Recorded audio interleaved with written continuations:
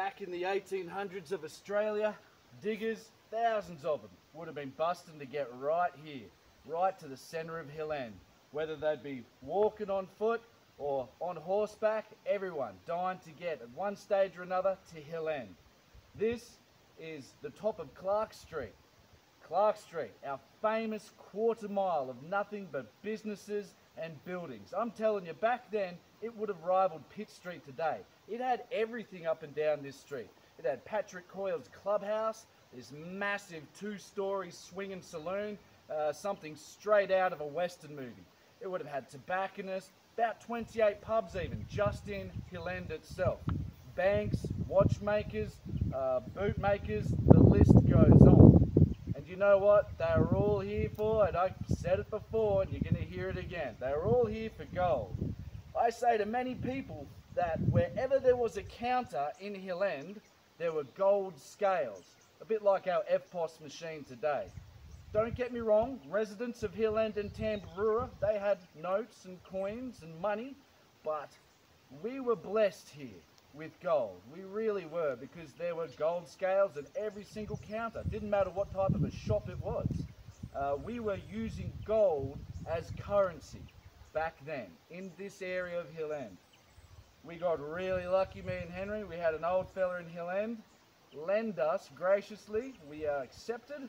He lent us a 4-ounce nugget for viewing for our YouTube channel. I am completely ecstatic to show you guys this 4-ounce nugget. It is just a solid piece of gold. The diggers back then, they would have been finding stuff like this regularly. Me and Henry will probably be hard pressed to see that or find that again in our lives. So we really do thank the old fella for lending that to us. Back then, the diggers, there's even records saying on a newspaper or somewhere at a mining report that they reckon there was more gold going out in the boots or in the tucker boxes than that was actually making it to the treasury in some of the mines here in Hill End. So it's just great to see. We brought the scales. Come on over, Henry. We're going to weigh this up for the channel just to prove it is a 4-ounce nugget. I've got my $2 coin here, and I must note this is the first time these scales have been put into ounces. We normally just weigh our gold in grams. I just am I'm really nervous about even handling or holding this. 4.3 ounces. That is just completely awesome to be able to view and to hold this. That is just amazing. You want to have a feel, Henry? Yeah, definitely. Yes. Look at that. Wow. You can really, really feel the weight in that. There's about 10 grand worth of gold he's holding in his hands right now.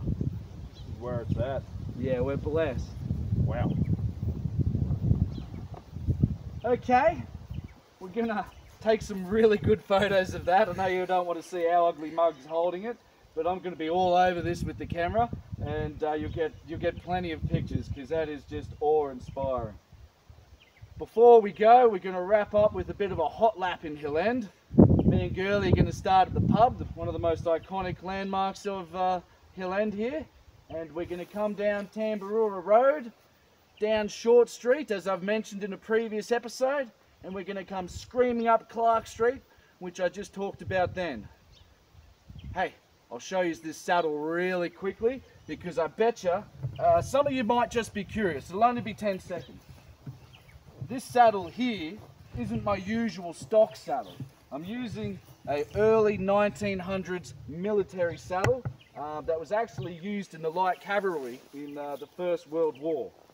I did a bit of work for my old man, a lot of horse work, and he didn't pay me in money, he paid me in kindness.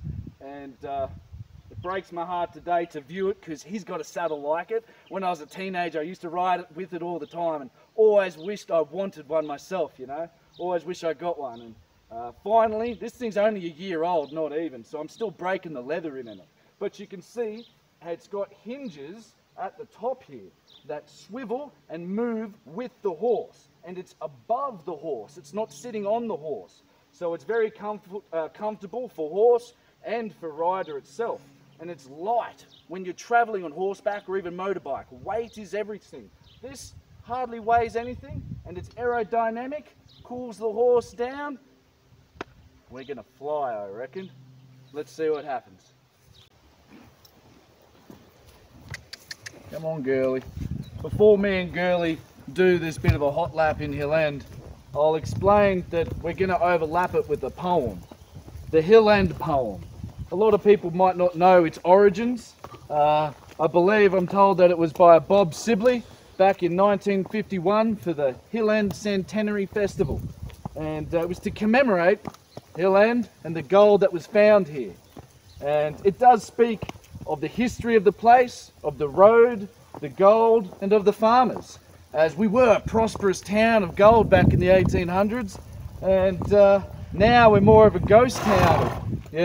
Ghost town of farmers, of sheep and cattle. Anyway, the poem begins.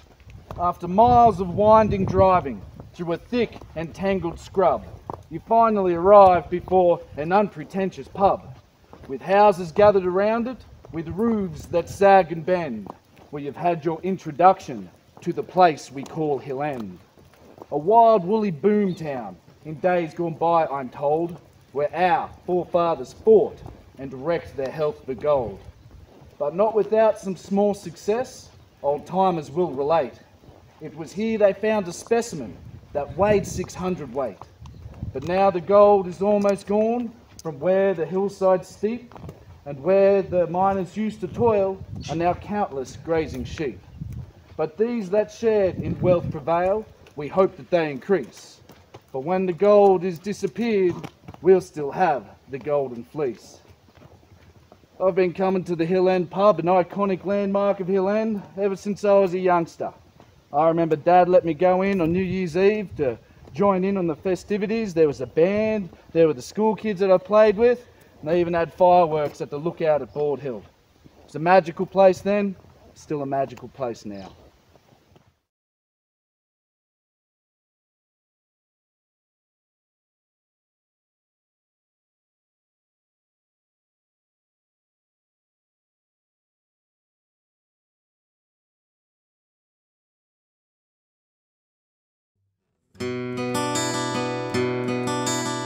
Finally, the truth about the world's largest single mass of gold, the man behind it, and the area involved. More so, gold's intricacies, simply explained so a better understanding for geology and where to find it in the new documentary, Gold and B.O. Halterman. Not your normal presentation, full of new information.